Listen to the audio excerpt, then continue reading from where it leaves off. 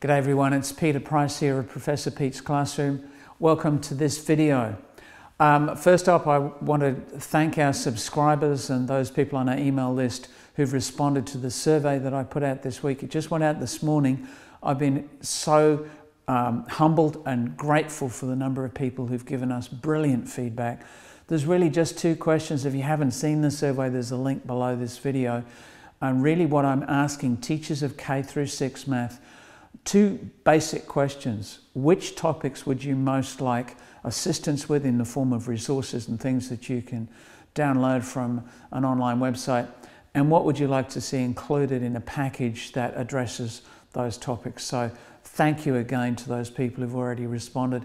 If you've received the email, just click the link. It's a very short little survey. There's just a couple of questions. There's a little bit on, what grades you teach and so on. But I believe I'm telling the truth if I say it'll only take you 1 minute, 60 seconds is all.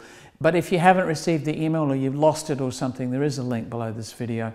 I'm not really trying to advertise the survey on this video, but I just thought I'd make that connection.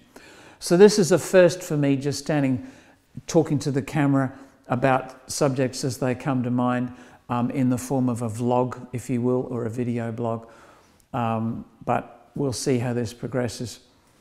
I wanted to talk about how important mathematics is and how important it is for our students to know mathematics as we go forward. And you might think, well, you're a math teacher, what would I expect? Anybody who loves math as much as I do is bound to say kids need to know math. And they do, but I'm thinking of the needs of the wider society, our communities, our governments, our whole nations need people who are good at math. And I don't just mean people who are able to function in the workplace, but people who can keep us safe. What I'm alluding to is, I saw a documentary recently about terrorism and cyber attacks and the people around the world who would like to attack our countries and steal our money and steal our secrets and steal our security. And the people on this video were saying they're at least as dangerous as someone carrying a bomb. And they can create just as much damage. In this video documentary on TV, there were hackers who'd hacked into a system, and people working for a security company, I think it might have been Symantec or something like that, discovered these hackers were getting in, and they traced what they were trying to do. They'd come up with this new virus called Stuxnet or some title like that. And they were attacking a nuclear power plant in Iran. And the hacking that they were doing was enough to cause the nuclear power plant to have a meltdown and overheat. And they caused some real damage. And they did it from another country using computer hacking. It was the scariest thing when you consider what else is connected. I mean, who thought connecting a nuclear power plant to the internet was a good idea? I think they need their head read, but anyway, that's the world that we live in. So hackers are trying to steal all sorts of things using nothing more than a laptop. And so our students are growing up in a world where we don't just need people who can balance their checkbook and, understand math when they're shopping and cooking and so on. They need to be able to do serious computer coding and be able to figure out what the bad guys are doing so that we can all be safe, so that we can counteract that.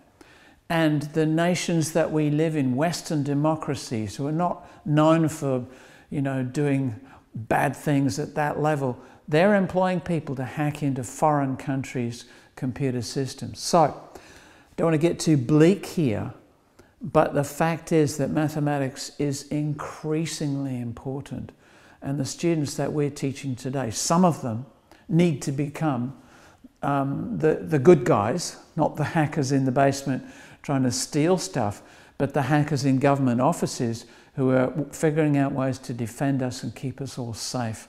And so, to me, it's just another example of why mathematics is important, why we need to be teaching mathematics and teaching it really, really well.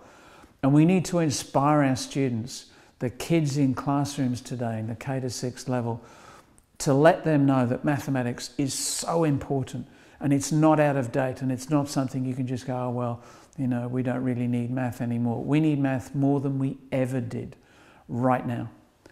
So I'll leave you with that thought.